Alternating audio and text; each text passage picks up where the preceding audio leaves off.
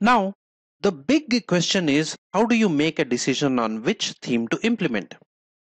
It is important to approach this question scientifically.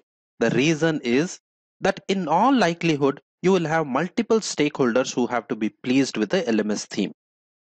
The theme has a significant influence on the user experience of the site and can contribute greatly to LMS adoption.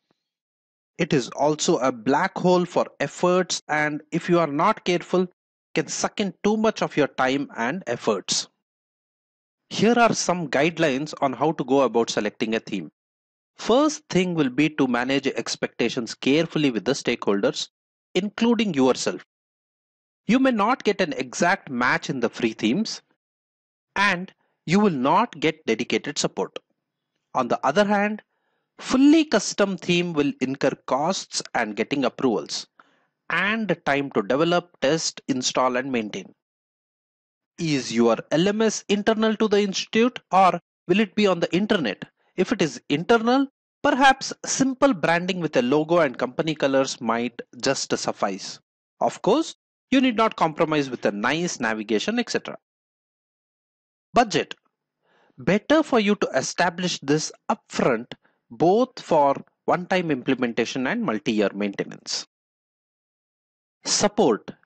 Whether technical skills are available in-house for customization and maintenance. So these are the key questions you should be considering while shopping for themes. In this last slide, let's see how to go about actually selecting a theme. The objective of this exercise is to shortlist some themes to make a final decision.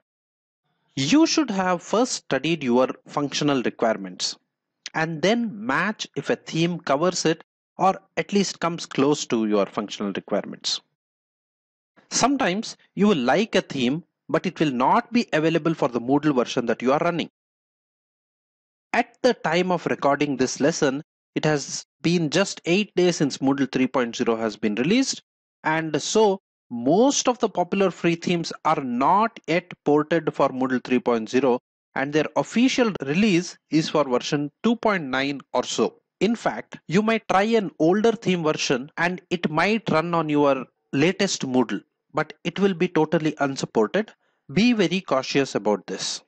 Check for the theme's popularity and likes. If more people are downloading it and registering their usage happily, then it means more and more of these themes issues and wrinkles have been already resolved.